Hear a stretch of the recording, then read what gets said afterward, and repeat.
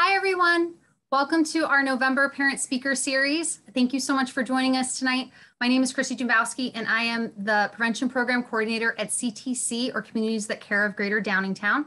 And we do these almost about monthly or so parent speaker events in partnership with Downingtown Area School District.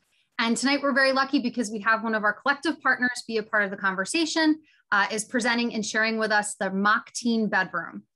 So just before we get started, a couple of tech things to keep in mind.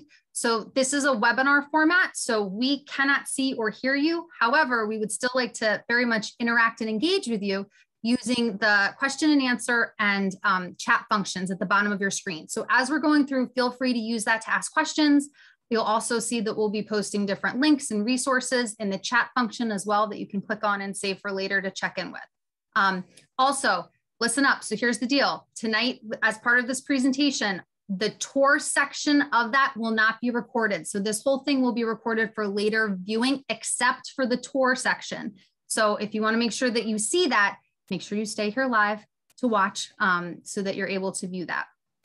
So with that, I am going to pass it to our partner from Downingtown Area School District, Sarah Brooks. Thanks, Chrissy. Hi, everyone. I'm Sarah Brooks. I work with Student Assistance Services in Downingtown Area School District, as well as our District Wellness Committee. I want to thank you for joining us. And if anyone else is struggling with how early it is getting dark, I feel your pain because it's November 8th and it was dark at 5:30. So if you've joined us for past presentations, we certainly thank you for joining us again this evening. And hopefully you'll find the information informative. I will say, I've actually been familiar with Kim Porter and be a part of the conversation for quite some time. So I'm quite excited to be able to host this event in partnership with CTC this evening. I think there will be a lot of really new and relevant information that I hope you as parents find of value. Before I turn it over to Kim, she is the Executive Director of Be a Part of the Conversation, a nonprofit organization whose mission is to equip families and communities with the skills and resources to understand substance use and addiction and related health issues. She is a certified family recovery specialist and is trained to help families move into and through the recovery process through sharing her personal experience. She is the parent of someone in long-term recovery, which led her to explore the impact of addiction and individuals within their families. She has been be a part of the conversation since 2011. And with that, I will turn it over to Kim. Thanks so much, Chrissy and Sarah. Appreciate it. Love being with you guys. I'm going to go ahead and share my screen and jump right in. Okay, can you guys give me a thumbs up if you can see that? Let me expand my screen. Great. Okay, there we go. All right, thanks so much. So here we are, be a part of the conversation back in the good old days when we were in the room with people. We're going to get started with, as Chrissy said, a tour of our mock teen bedroom. And this is when the recording is going to stop because we want to not, we know that our kids can find out how to, use a lot of substances and hide things and all that by Googling it, by getting on YouTube. We don't want to be the source of that information for them. So that's why we've asked that this part not be recorded. But what you're going to see is a video. It'll take about 20 minutes. It'll be shared on my screen, and then I'm going to come back in and follow it up with some discussion. But normally we would be doing this in a community setting, have our little mock teen bedroom set up. This is not something we invented. A lot of different organizations do it, but we feel like when we share some of this information, we then need to support it with, well, now what do I do if I'm a parent and I find some of these kinds of evidence of substance use? So I'll go ahead and start playing now. So there's a lot there. I cringe every time I hear myself make the mistake of saying that you would cook something in that foil and then snort or inject it. You certainly wouldn't snort something that was cooked in foil. I don't know why I said that, but I took all the stuff down before I realized I made that mistake. So just a little correction there. Sorry about that. So a lot of stuff to unpack there. Obviously, it shows progression from, things that are found over the counter all the way through some pretty heavy illicit substance use. But I share all that just to help folks to become aware of what some of these warning signs might be. But first, let me just back up a little bit and tell you just a tiny bit about myself and why I got into this work. The reason is I'm a parent, and Sarah read my bio and mentioned that I have a son in recovery. This is Daniel and his fiance, Chloe. He just turned 33 years old. He got sober about 11 and a half years ago. We're very, very fortunate that he found recovery and has hung in there in spite of the fact that he lives in Colorado, one of the states that absolutely embraces cannabis use, which was one of his favorites, but he is a lover of the outdoors, and that's why he's out there, and very happy for him. But I'm going to spin back the clock a little bit and share this photo, which is when he was 14 years old. There he is with his dad and his sister. He was in the jazz ensemble in middle school. We went out to Baskin Robbins after the concert, like families do. And why this photo is meaningful for this conversation is the first time Daniel got high, he was 13. It was a year before this photo was taken. So, you know, look at that sweet young boy there. And he already had been, had a year of cannabis use under his belt. We knew absolutely nothing about his substance use until he was 18. And I shared this recently with Chrissy and the CTC when I was doing the podcast with them that I think she'll mention later. So sorry for repeating myself, but I worked from home as a graphic designer for most of my life. And his dad's a physician, very well educated, knowing about things like changes. He's a neurologist, very tuned into things about brain behavior. And I was home and school parent, on and on, you know, active and involved in their lives. And yet we completely missed this until he was 18 years old. He got sober at 21. Those last 3 years of his use were pretty devastating for us as a family. So I wish I knew so much, which is why I've been doing this work for the last 10 or 11 years. And we know that educating parents is crucial, which is why I'm so grateful to every one of you who's with us, who is a parent or an educator or a grandparent or just cares about kids as a guardian, anything at all. Thank you so much for being here, because our kids who learn about the risks of substance use from their parents are 50% less likely to misuse substances. So being informed is really everything. We know that if you begin using a substance before you're the age of 18, you have a 1 in 4 chance of developing a problem with substances. If we wait until we're over the age of 21, that risk is reduced to 1 in 25. So the odds just get so much better if we can delay the onset of use. That's what prevention is all about, is delaying the onset of use, giving this very important organ in our body, that brain, lots of time to develop healthy coping mechanisms. The brain develops relatively the same way for everyone, from the back to the front. The parts of the brain that are like the accelerator of the car, if the brain was a car, are working really well. The motivation, the risk-taking, the sponge-like need to learn things, those are good things to have, but it also puts our kids, any of us when we're young, at risk of taking chances that aren't necessarily the best in our best interest.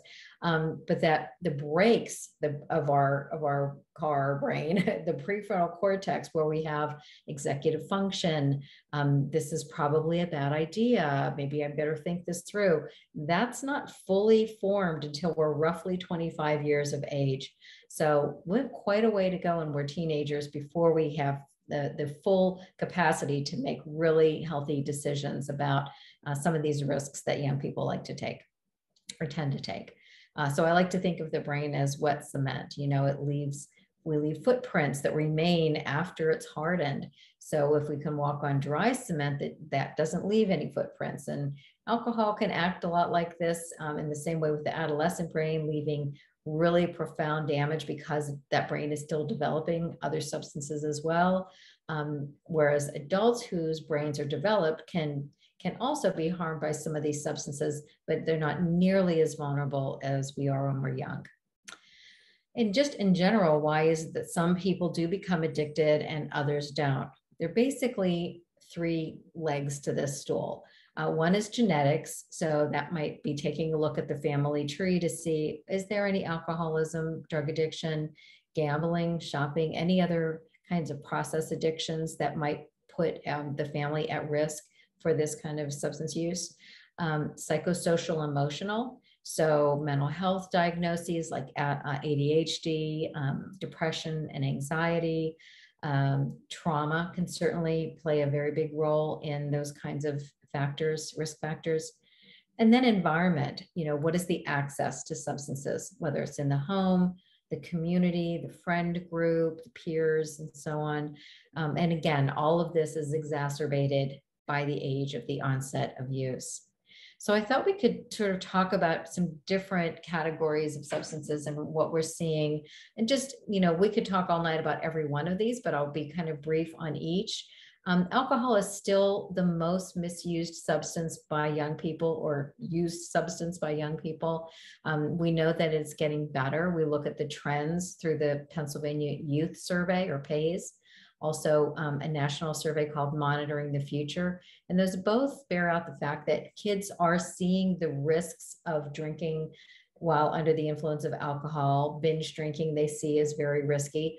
So when that perception of risk is rising, then the use is declining, which is really great.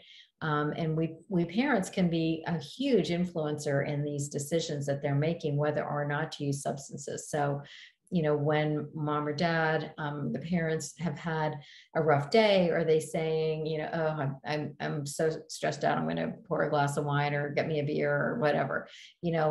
There's just, we need to really be thoughtful about the language that we're using. No judgment about someone over the age of 21 who's able to manage their alcohol consumption, but just again, the messaging that our kids are hearing, when other adults are around, is the first thing we say when they walk in the door. What can I get you to drink? Because our kids want to emulate us. We all wanted to be grown-ups when we were little, and that's a sure sign of being a grown-up is having alcohol. So it doesn't help that social media posts can be funny, but kind of a bad message when you're a parent exhibiting, this is like just validating the use, telling the world that I think this is cute and funny, and it's totally acceptable, and it's what I do to get through all this.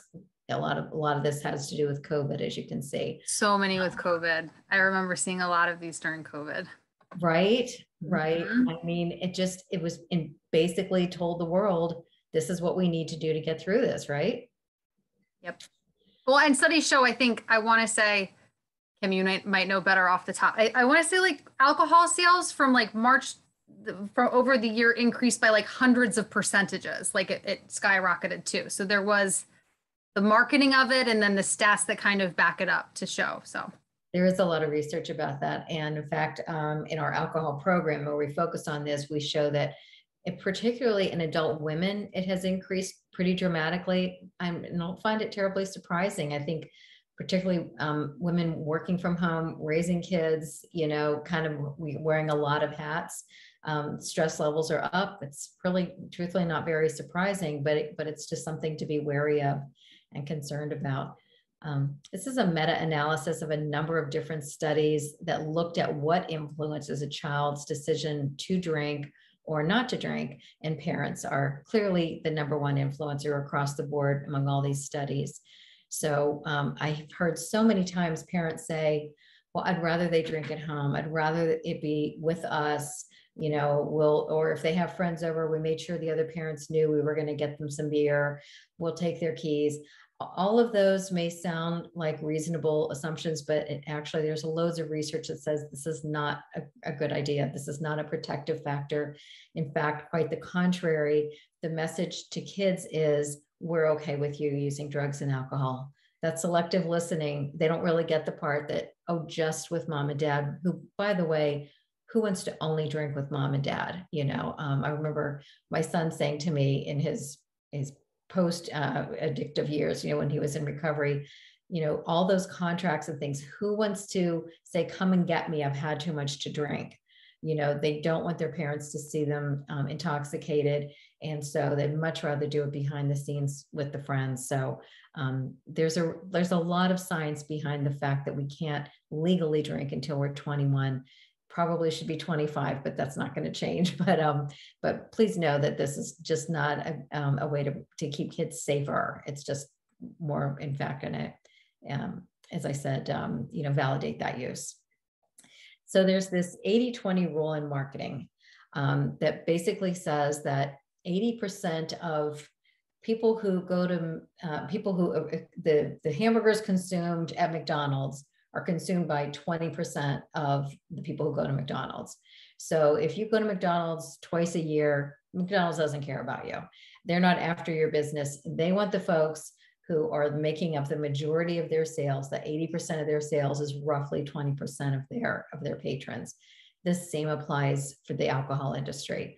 They know that someone having 2 margaritas a year is not going to be their target audience. They want somebody who's drinking heavily, regularly, and they do know that young people are part of that population. Unfortunately, they don't market to kids the way they used to, but it's definitely something to be wary of.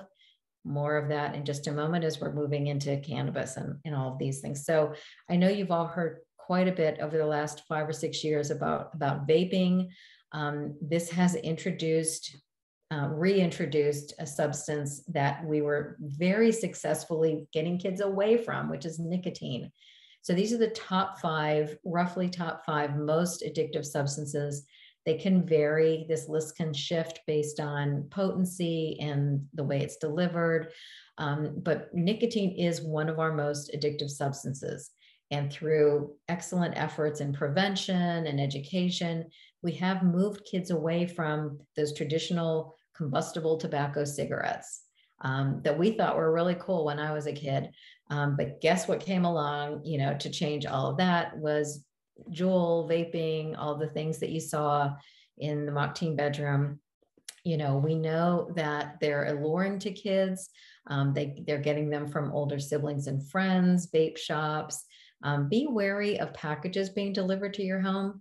Basically, all you have to do is get online, click a button that says, yeah, I'm over the age, and you can order some of these products online.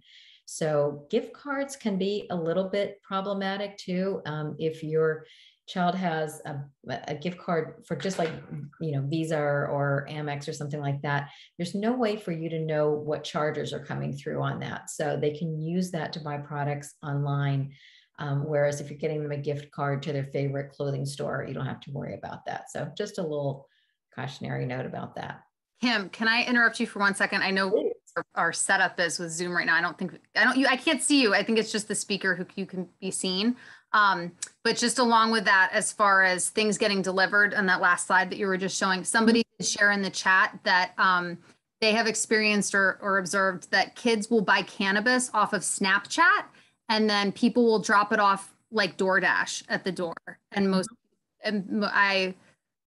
So yes, Snapchat. It's true. And TikTok and yeah, absolutely.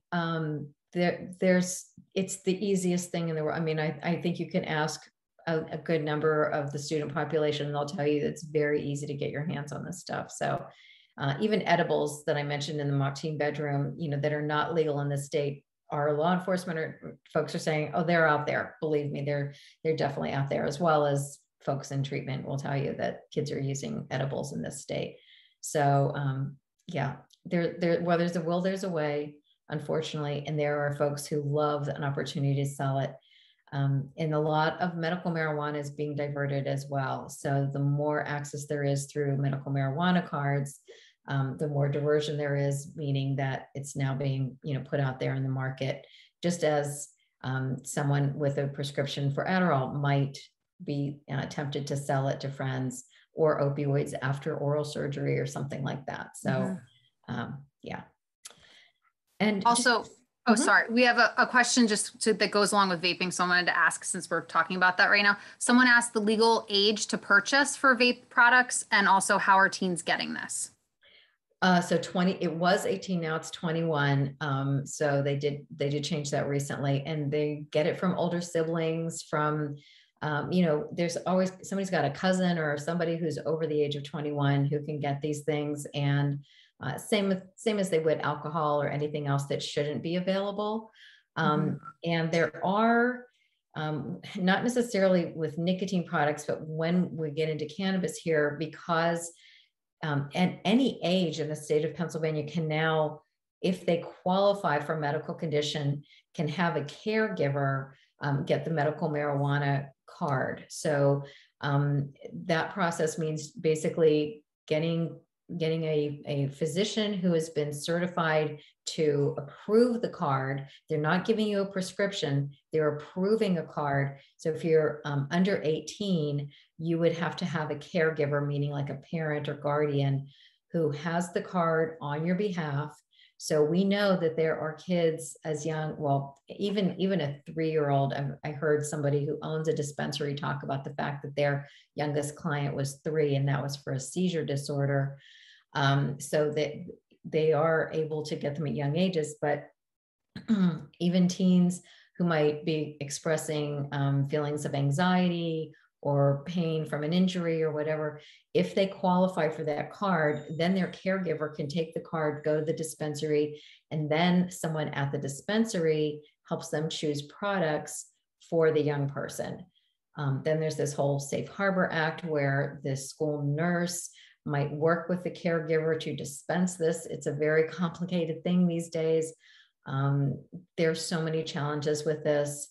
But that's all being diverted to. So these cartridges that I showed in the mock teen bedroom, we're hearing that people are finding them, in the schoolyards, they're around. So that's what they're selling at the dispensaries a lot, those cartridges that have cannabis oil or THC or CBD oil in them for smoking. You're not currently in Pennsylvania allowed to smoke the dried leaf plant, the bud, but you can, oils, tinctures, things like that are available. I could talk about that all night, but I'll go into a little bit more about cannabis and how it's changed over the years. I like to say, not only is this not your mom and dad's weed, this isn't your older siblings' weed. This is, I mentioned that my son got sober 11 years ago. Wax products, dabs, concentrates weren't even around then. He's never even used those products. So it's changed quite a bit in a very short period of time. And you can see this is from the department, the DEA, Drug Enforcement Agency, that the blue line is showing THC potency versus CBD. So there are hundreds of chemicals in the cannabis plant. When it's dried, there are hundreds more. When it's dried and lit on fire, there are hundreds more. It's all chemistry, kind of getting all these different molecules activated. The two that are very interesting to us are THC and CBD. CBD does not get you high.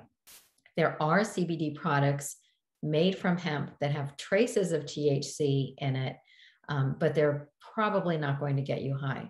It's this change in potency. So when you have a 1-to-1 ratio of CBD and THC, you don't get very high. That's how the plant was in its natural state.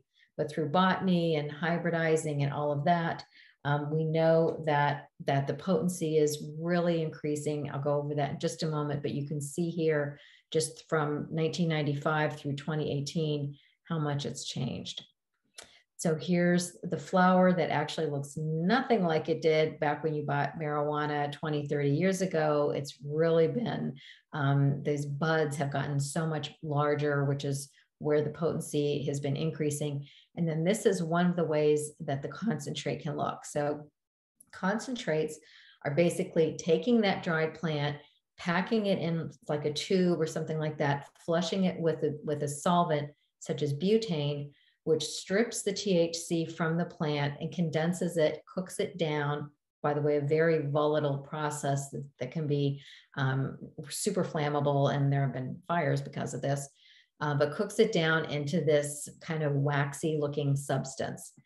And just to give you an idea of the difference in potency, again, this green section is just looking at the dried plant back in the 60s and 70s and 80s and 90s, no more than 3% THC. The average level of the plant today is about 13%. They've gotten it through science, through botany, up to about 30% THC. But that's where it kicks into high gear when you get into concentrates. So here's a cartridge. Again, these different products, just give you a glimpse of some of these different products that come from these concentrates, but they can be up to 80, 85, even 90 or 95% THC. Edibles, as I said, they're not here yet in Pennsylvania, but they present a huge problem because they're metabolized much more slowly because we're eating them. They're going through the digestive system. So you might eat some edibles, wanting to get high, not feel it, think, oh, I'm not feeling this, I'm going to eat some more. By the time you're feeling high, you're feeling pretty toxic because you might even be overdosing on THC, which is a possibility. Overdose does not necessarily mean death. Overdose means that you've become toxic from whatever the substance is, and you're having some health problems. So also a problem when young people, very young people who don't know that these aren't gummy bears or brownies or whatever the product is, gets their hands on them. Obviously that presents a whole nother set of problems. So again, these are some of the, I mean, good heavens, look at these crystals that come from the cannabis plant. So a lot of science going into getting these concentrated and very high in potency. So roughly, if we're any of us 12 and older who use cannabis regularly, about 9% of us will develop cannabis use disorder. If we're under 18, we're 4 to 7 times more likely in that isolated younger age to have a problem with cannabis use disorder. I'm going to do some more research on this because just recently someone pointed out to me that there are more studies that show these numbers are actually higher than this. That more people than 9% are becoming addicted to cannabis. Cannabis can have a lot of different effects on the brain, on the way we process it, the way we feel it. It can depend on the plant. Does it come from the sativa plant, the indica plant? Is it the way it's being delivered? And also, what is our body chemistry and how are we responding to it? In some cases, the high will feel like a stimulant. It'll be very energizing. In others, it will be a depressant or a mellowing effect. And in others, it feels like a hallucinogen or a dissociative kind of out-of-body effect. So it can be very different depending on a lot of things. Some trends that we know we have to worry about is, again, that lowered perception of harm. The opposite of what we saw with alcohol is a lowered perception of harm because of all of the legalization. So we know that use is going up. Access in the home, just as we know that when young people were especially misusing prescription medications like opioids and amphetamines and other things, the number one place they got them was the medicine cabinet. So if there's more cannabis in the home, we're going to see more use among young people. Legalization, obviously, if we get to adult use being legalized, there'll be even more access. And then again, that lower perceived harm, potency going up, big challenges with workplace. How do you deal with, truck drivers who have chronic pain who are using medical marijuana? Presents a lot of problems. There is no field sobriety test for cannabis as there is for alcohol. So that can be very challenging. You need to do blood work to really determine. And that is very non-conclusive because it doesn't tell us when somebody was using it. It stays, THC, when used heavily, stays in the system for quite a while. There's also something to be aware of called cannabinoid hyperemesis syndrome. This is a condition where heavy cannabis use might lead to excessive vomiting.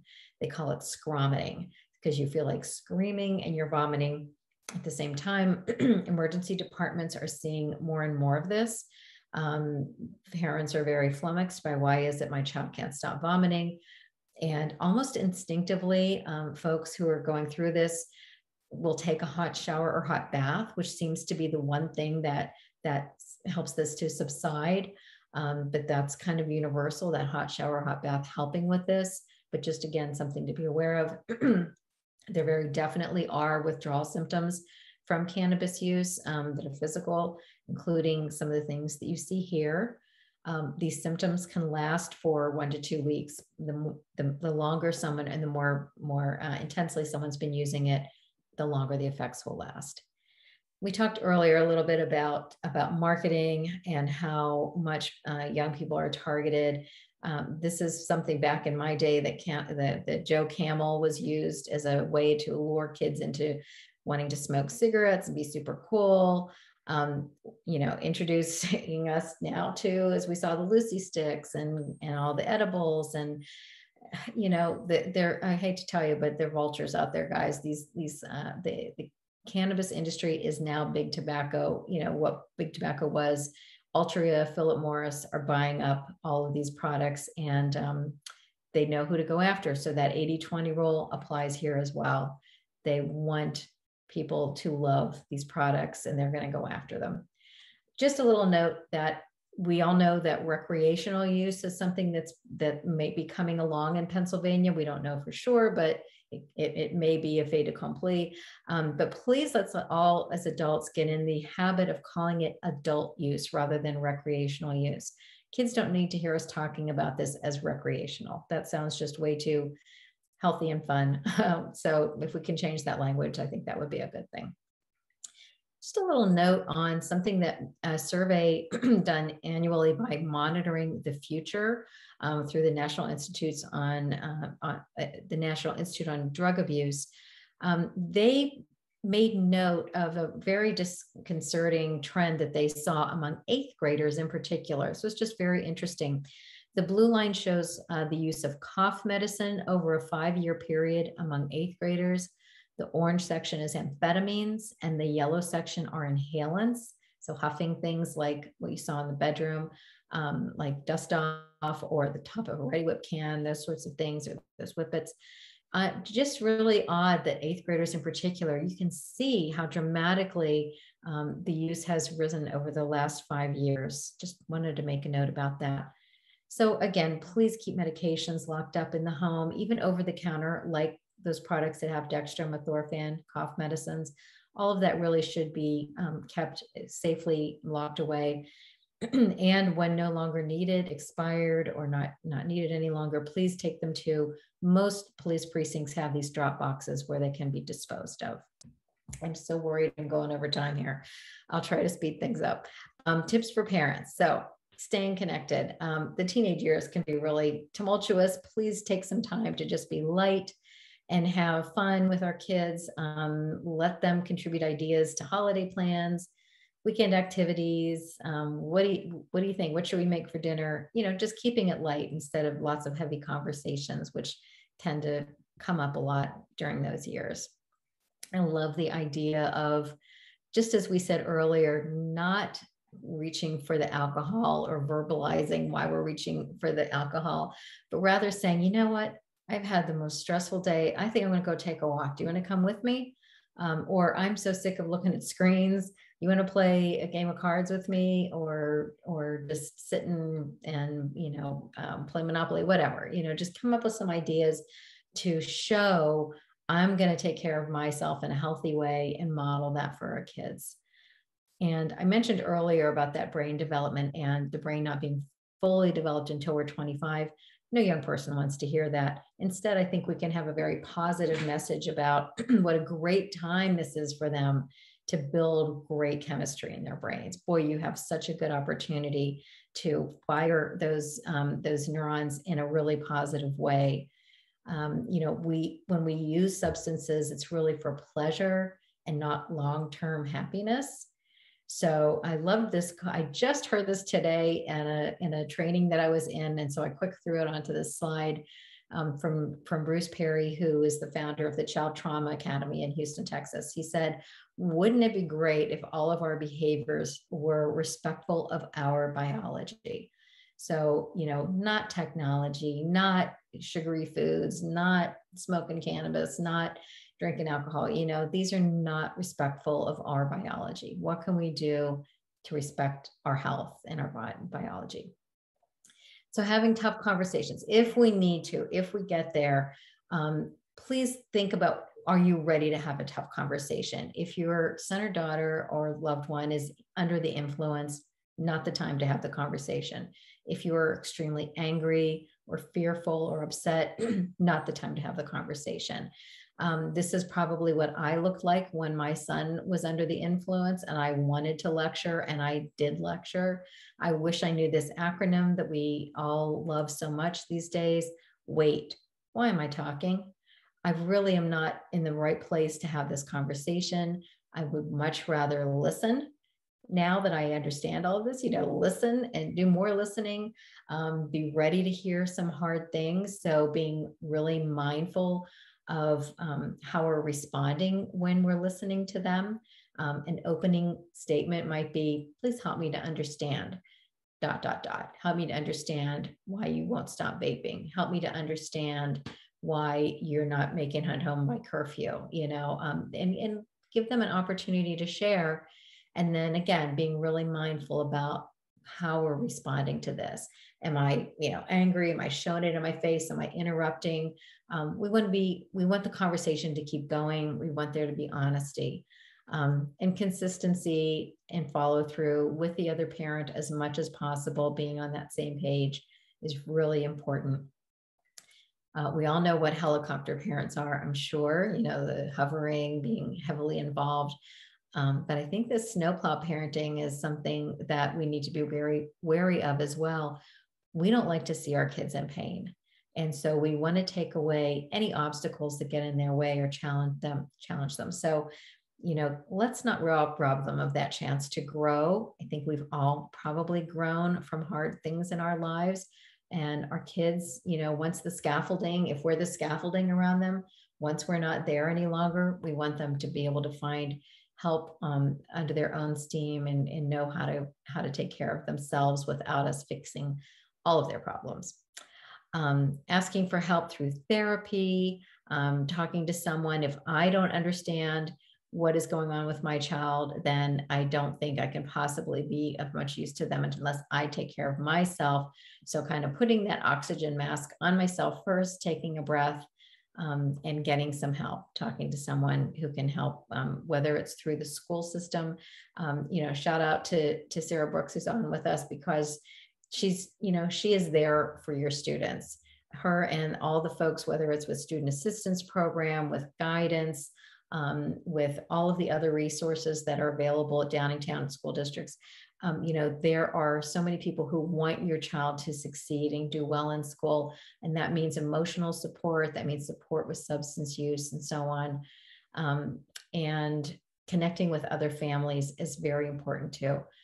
I don't know what I would do without my people. My people are other parents who have identified that their child has a substance use problem. We have these meetings that take place throughout the region. I say region, but they're mostly on Zoom right now.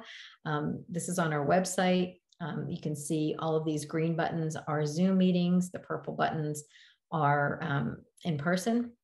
There's one hybrid meeting, but basically we're here 4 nights a week throughout the year, talking to each other, giving each other support and resources.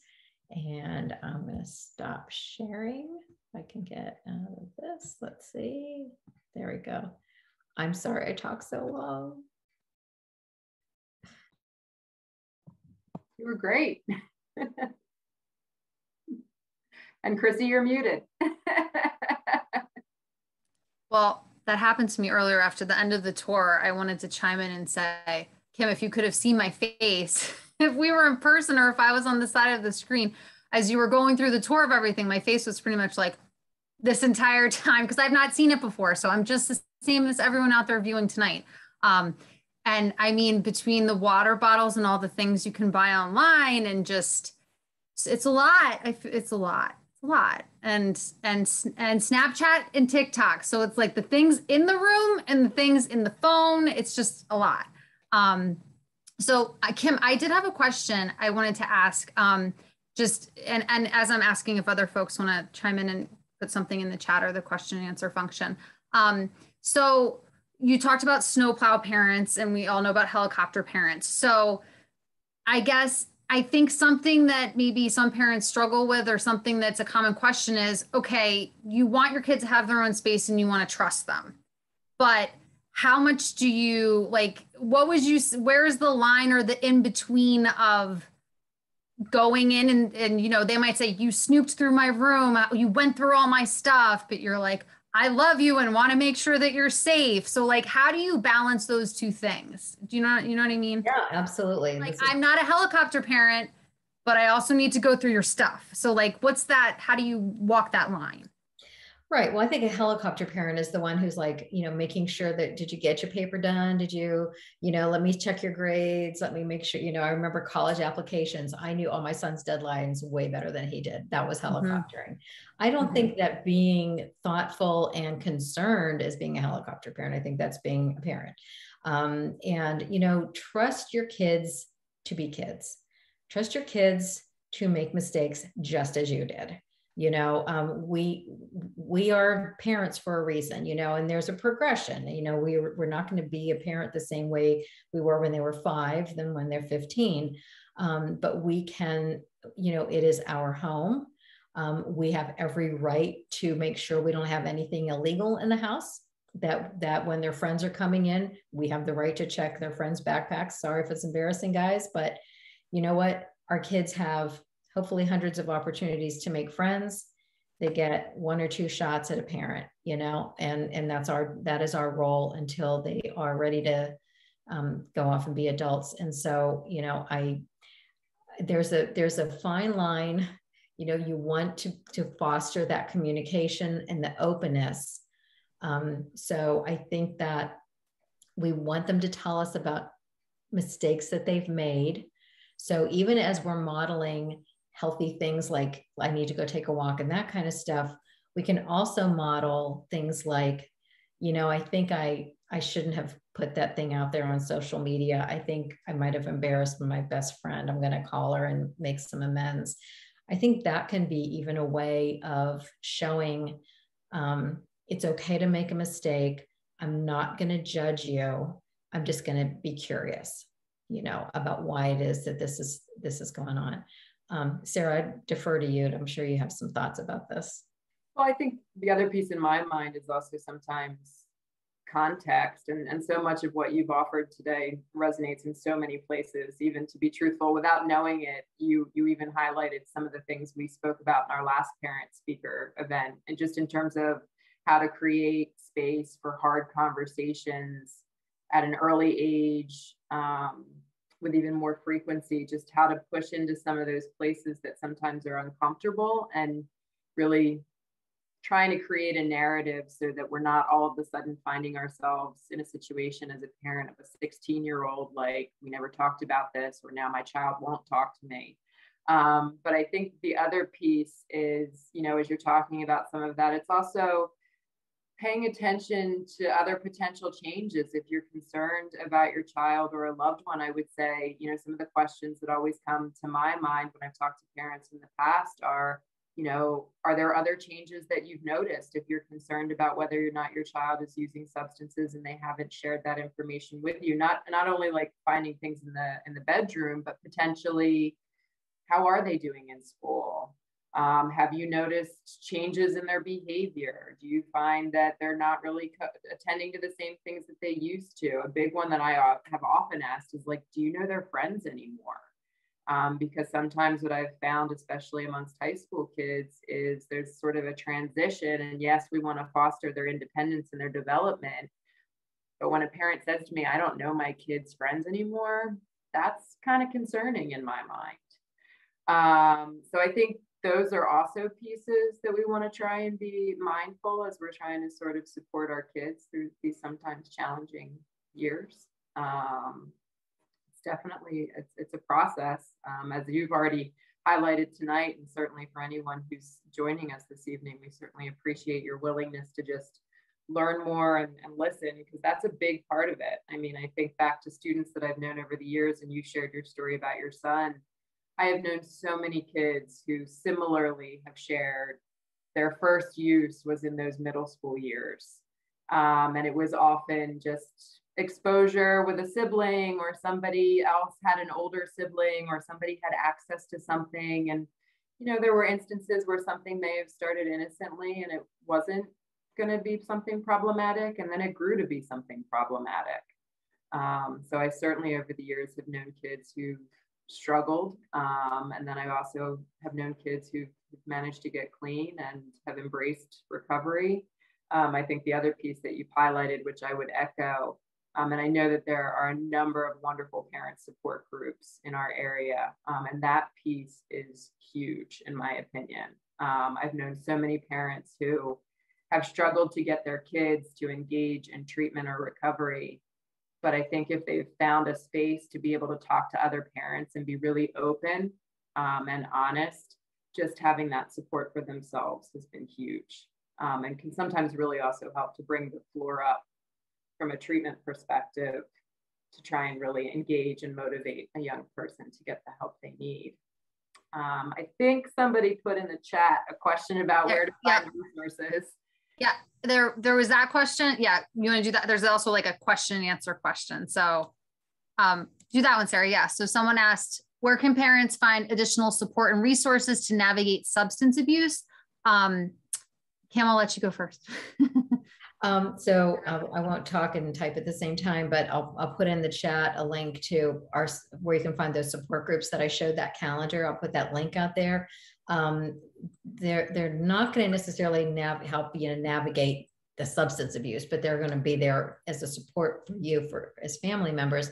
But as far as assessments, I mean, that's Sarah's bailiwick, as far as if they're, K through 12 student, then there are lots of resources in the district. And let me just say too, because Sarah brought up the support groups, I have noticed a huge, and this is completely anecdotal, this is not scientifically based, but I have noticed a huge shift in the population attending our support groups to younger parents of younger kids who are very engaged with cannabis use. And I just want to put that out there because while we know that not every student is doing this, certainly not. And if your child is telling you everyone gets high, it's actually not true.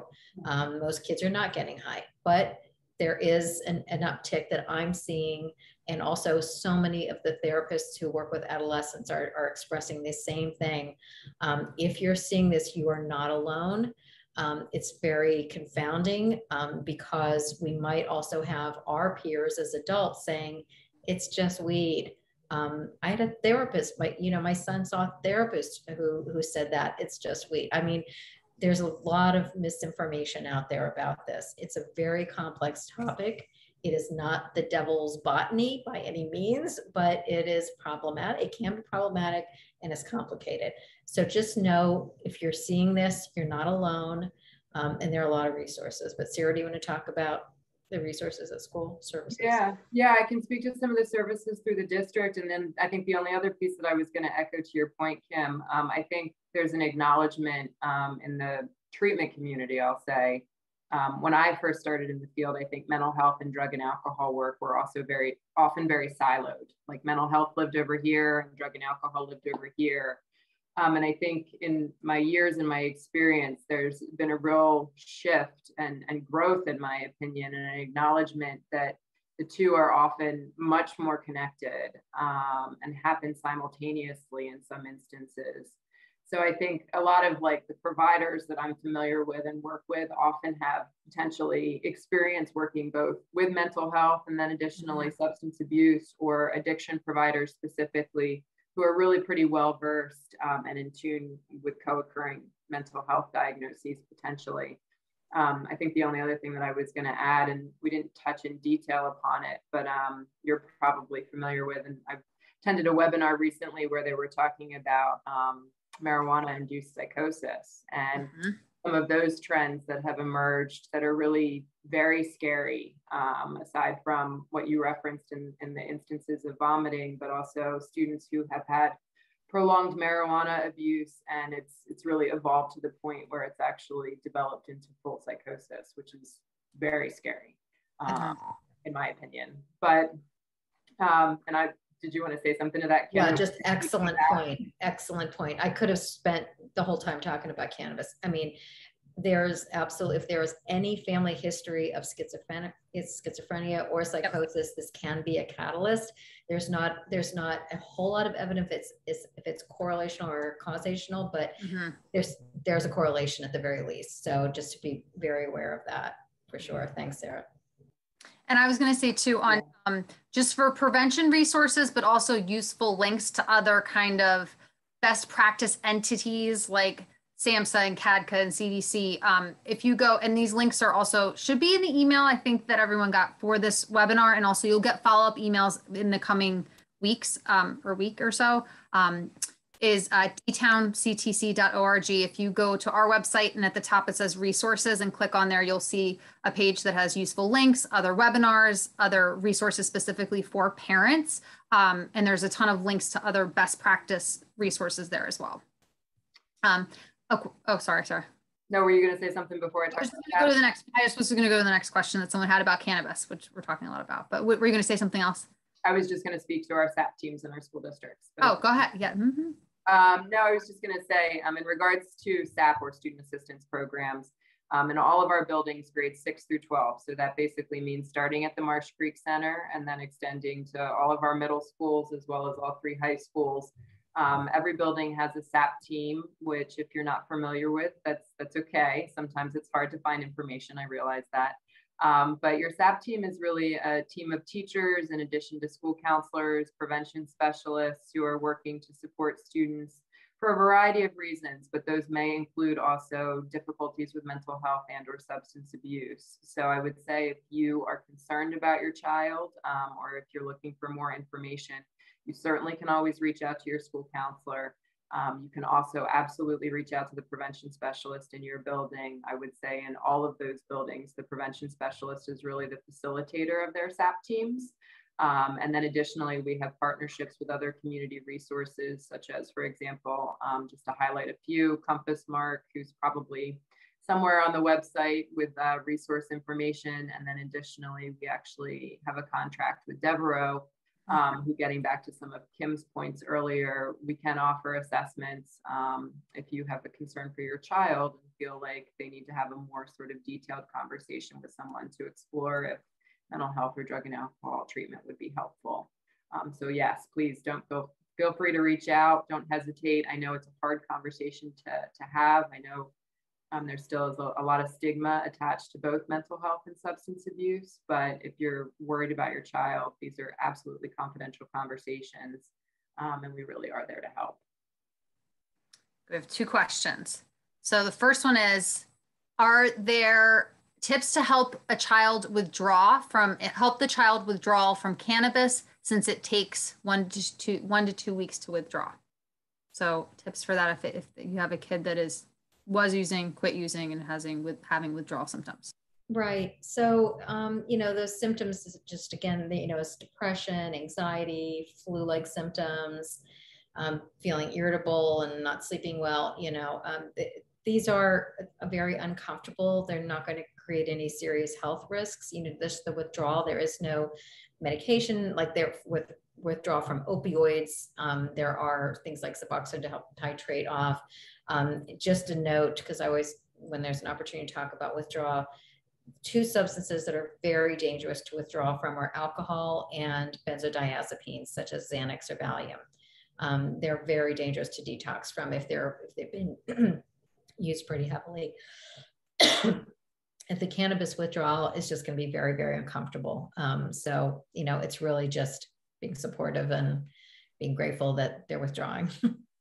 Yeah. Someone else had a question and asked, do you have a sense for how prevalent substance abuse is in the downtown area high school? I have a freshman who is meeting new people and it's hard to get to know who she is associating with. Always a hard question to answer. Without raw numbers in front of me at the moment, the pieces that I could probably highlight are a couple things. And actually, Kim touched upon this a little bit earlier. One, if you're looking for our district-specific Pennsylvania area youth survey data, the most recent report, which was done in 2019, is actually available on our district website. If you look under wellness, actually, you can find a link to both the PAYS report and additionally our board presentation that was done. And then additionally, as an FYI, actually, we are just in the process of finalizing our PAYS surveys for the current school year. PAYS is something that's done every 2 years. 6th, 8th, 10th, and 12th graders participate in that survey. So we are just finishing sort of this cycle of surveying now. And then that data will come back to us in the spring, and then we'll be sharing that with the public in the fall again. What I would say, and I think Kim kind of touched upon this earlier, I think a lot of times there's some misinformation and perceptions out there. Kids will make comments like, everybody's doing it, everybody's smoking, everybody's doing this, everybody's doing that. That's not really the truth. Again, I think it comes back to obviously, having conversations with your kids, trying to keep the conversation open, trying to get familiar with maybe their friends, or just asking questions that kind of help you to understand who these people are. Those are probably some of my preliminary thoughts. Okay. Okay. I had a thought, but then I lost it. But those are the questions. So we are trying to have a hard stop at 8:15, so I want to make sure we're answering folks that are asking. So someone asked, what is Downingtown Area School District doing to stop the prevalent use of cannabis vaping in the school bathrooms? I know that they've done a lot of work in terms of our code of conduct. And additionally, actually through our wellness committee, we have a subcommittee that's very committed to drug and alcohol policy and vaping education and information. Obviously, through our health and PE curriculum, we're also providing education for students in regards to substance abuse prevention. Some of that, unfortunately, is probably a question easier to be answered by administrators, but certainly very aware. That's probably the best thing I can say. And vaping is just it's so prevalent, and it's getting kind of really speaking to the mock bedroom type of thing, is that it's getting easier and easier for people that might be using these products to hide their use too.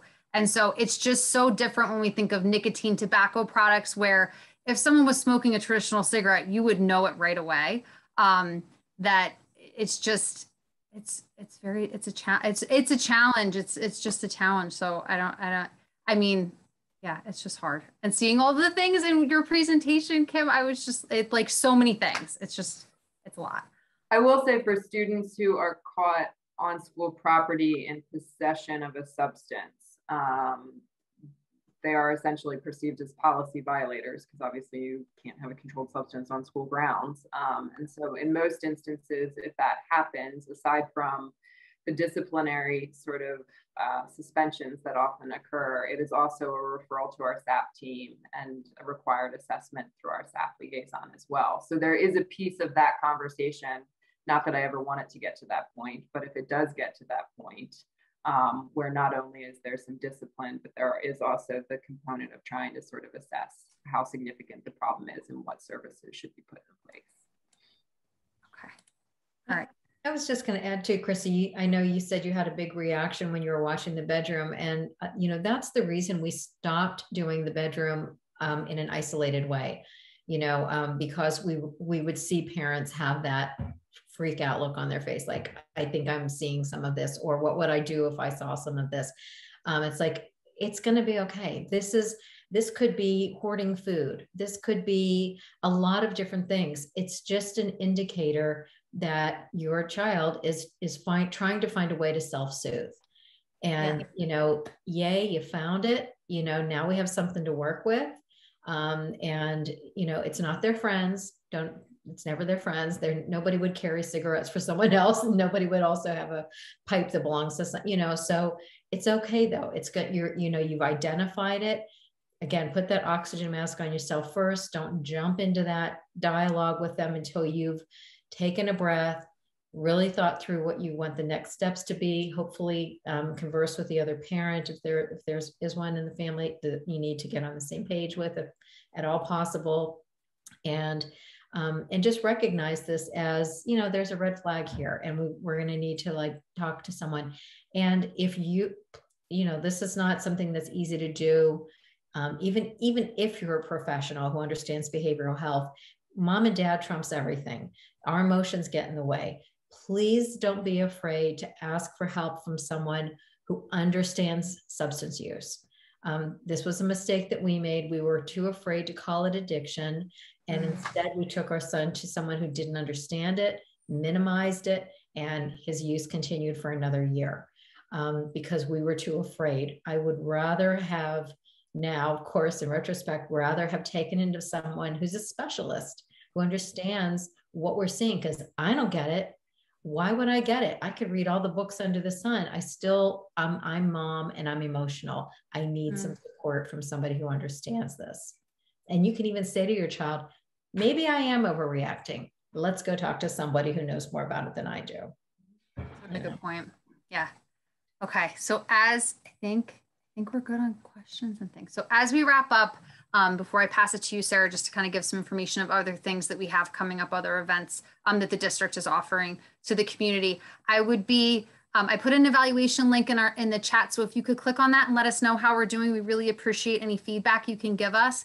I'll be sending up a follow-up email that will have links to different resources as well, to everything that we talked about here, and to provide other resources. And also CTC did just recently launch yesterday a podcast, which very fortuitously kind of meant to be serendipitous. I don't know. Kim is actually our very first guest. So I'll put a link to it if you wanted to have a listen. It's called Parent to Parent, Real Life Tips to Raise Resilient Kids. And so our first episode is with Kim. So I'm going to put a link there that will link it to other apps and things to play it in. So thanks so much, everyone, for joining us tonight. And I'm going to pass it to Sarah just to give you some dates and things to keep an eye on as more events are coming. Thanks, Chrissy. And thank you again, Kim, for everything that you shared. I was really excited that we were able to coordinate this for this evening. And additionally, for all the parents who have viewed or are still viewing, thank you as well for just staying with us, because I think the topic is so relevant, and just having you present and listening is hugely helpful. A couple of pieces just coming up moving forward, just for you to sort of have on your radar. I wanted to make mention of an event actually coming up on November 22nd, actually through our DEI department. They're going to be doing an evening with the Lenape community. That will be on November 22nd. It will be a virtual event. My understanding is it's from 6 to 7 p.m. There is information on our district website, and also through our DEI pages specifically that reference that. I think I've also seen some social media posts as well. I do think there is an Eventbrite registration. And then additionally, in December, coming up on December 7th, we will actually be hosting an in-person event at Downingtown West High School. This will look a little bit different, but we actually are partnering with an organization called SAVE. Let's Talk About It. And that presentation will actually include both a mental health vendor fair from 5 to 6 p.m. that evening. And then the presentation itself will take place from 6 o'clock till 8 o'clock in the evening at Downingtown West High School, which will also include a keynote speaker speaking on suicide prevention specifically, and then two panelists, or actually I should say two panels that include some of our student voices, and then also some adults in the community who can speak to various aspects related to mental health. So all of that information is available on our website. You may also see things through social media. We are asking for registration in advance, but that December event will actually be in person. So certainly hope to see you then. And thank you again for being with us this evening. Thanks, Chrissy. Thanks, Kim. Thank you. Thanks, guys. Thank you.